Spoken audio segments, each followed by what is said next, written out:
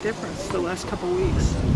I mean, and your players and the opponents, or you guys have picked up your play? Yeah, we've picked up our play. You know, that 4-game losing streak really didn't make anyone happy, but it just made us hungry. You know, that's the difference between winners and losers. Is your losses determine how you show up, and we just got tired of losing. And wanted to step up, played a good game against Pitt, played a good game against Virginia. We look forward to keep doing it and looking forward towards this challenge this weekend. Tyler also had to step in there. What did you see from him this past week? And did you and he talk before the game? You two guys having to, jump in there like that? Yeah, it's just, throughout the week, just communication, just make sure, be sure you're ready, make sure you know all your calls, make sure you know all the plays correctly, study your playbook, and study the opponent. And he did a great job of that. He went out there, he played well, did his job,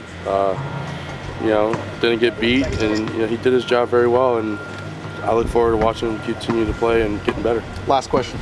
He seemed kind of excited about it. Yeah, was that nice to, because he's new at it? Well, it's exciting to watch anybody for their first time get their first start. And I can remember my first start last year against Virginia Tech. That stuff, it's meaningful and it's important to you. So it's a great memory, especially to win your first one. And something that he's proud of, and we're proud of him. So. Thanks. Thanks.